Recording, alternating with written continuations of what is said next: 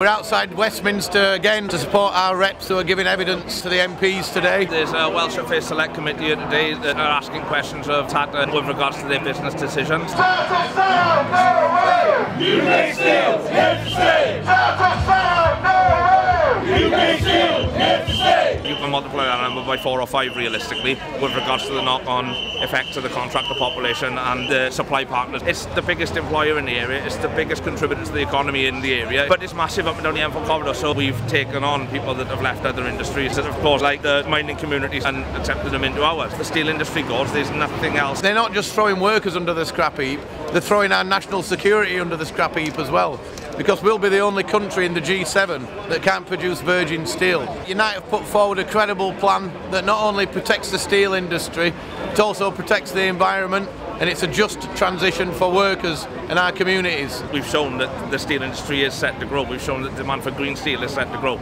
We need to be able to meet that demand, and the pressure we're putting on them can bring about those choices. Sharon Graham has brought the Labour Party to the table in that respect. Yeah, definitely. That's why we set out this $3 billion clean steel fund.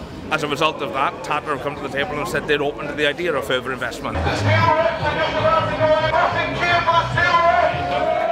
Tata have given an indication in the meeting today that they would potentially look again, for example, at building a direct reduced iron plant. They might consider, as we have called for, locating scrap processing jobs on the site as well. So we think there is an opening here. Yet again, we heard the sort of flimsy excuses that they've given before for why they're not investing more, despite the fact that Tata globally is an extremely profitable company. They have money to invest. Tata have given over $1.9 billion to their shareholders over the last few years, all at the same time as pleading poverty.